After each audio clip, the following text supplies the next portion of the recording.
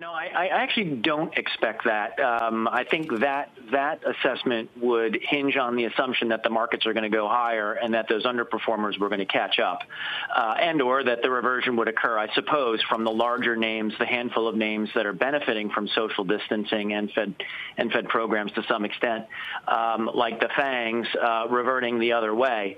To me, this is really a classic bear market bounce. I will admit I am a little bit surprised that we've seen as much correlation pick up to the upside with the small caps rallying as much as they have today.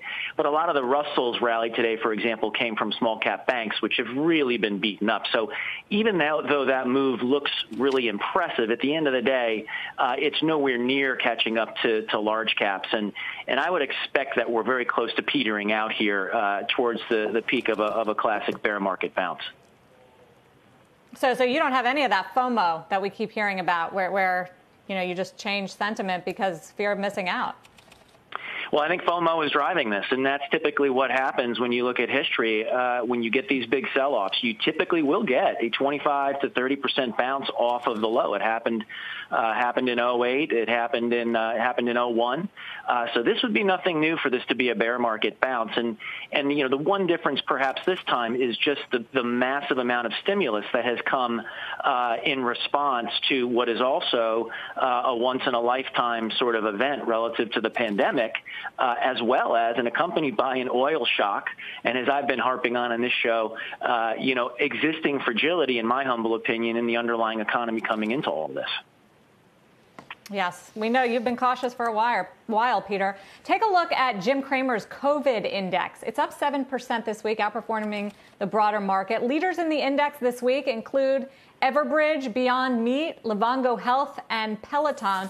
Jim created this index to illustrate his point that stock picking is a better strategy than passive investing in this environment. And these are some of the stocks that have been doing well and better during this pandemic. Nancy, how do you feel about stock picking in this environment? I think you're always a fan.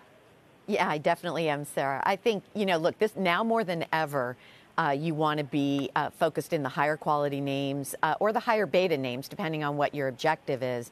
And so we've actually seen meaningful inflows in our firm that from people who were in ETF models, and I'm not denigrating those, I just think they have a purpose at a time, and now are moving over to us. We run a concentrated portfolio of 12 stocks. It's dramatically outperformed. I mean, it's one of our strategies. It's dramatically outperformed our already concentrated portfolios of 25 to 30. So good ideas matter in this market.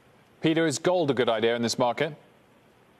That's a good question. You would think that it would be in a market where people should be concerned about risk, but right now I'm not convinced gold has a lot more to run, and that's not because I'm bullish of equities. It's actually because I'm concerned about global growth and the use of gold as a way for emerging market central banks in particular to generate liquidity. They tend to accumulate gold in the good times. They tend to sell gold in the bad times.